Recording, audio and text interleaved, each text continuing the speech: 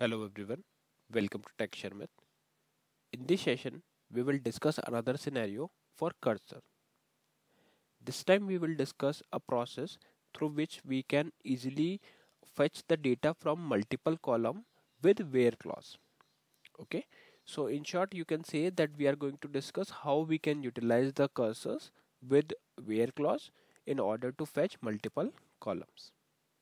So to explain this process, first of all I will show you the actual data that we have in our table. So here I am running one query, select star from Sharmit1 slash table 1. If I hit enter, you will see there are multiple columns. So now understand the requirement. Suppose we want to fetch the employee ID as well as year of service, but only for those employee whose age is 35.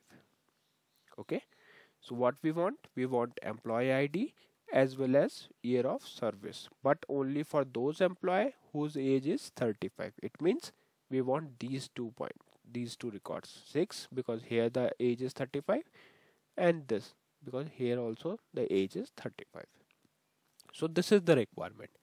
Now we will utilize the cursor in order to fetch these records. Let's see how.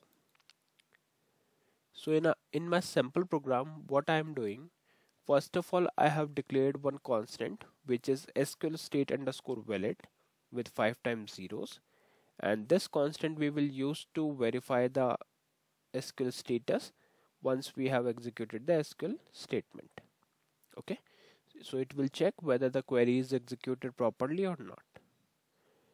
Below to this, I have declared two variables. So my first variable is w underscore emp id, which I will use to store the employee ID retrieved from the query.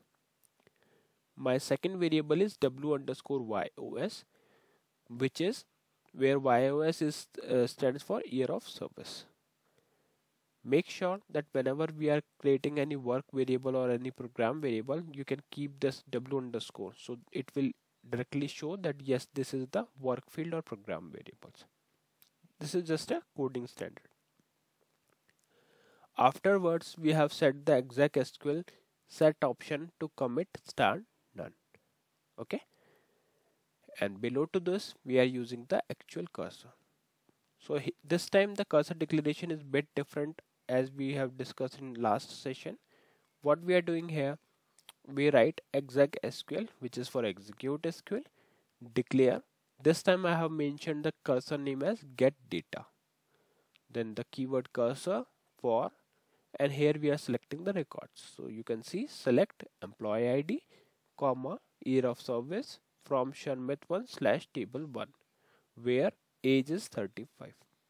So as I told you that it's a trick, like whenever you are creating cursor, make sure that firstly you verify the query. So just copy this portion, paste it here and just run it. So you can see it is showing exactly that data which was our requirement.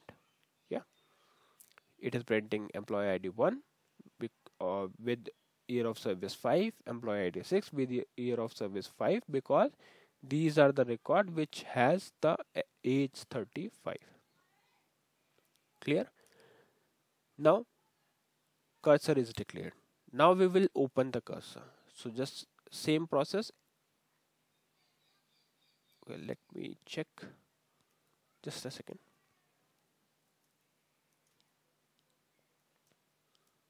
Okay, so let me run this here.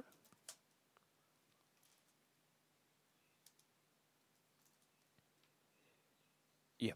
So here what we did, we just opened the cursor. So open get data, and after that we are fetching the data.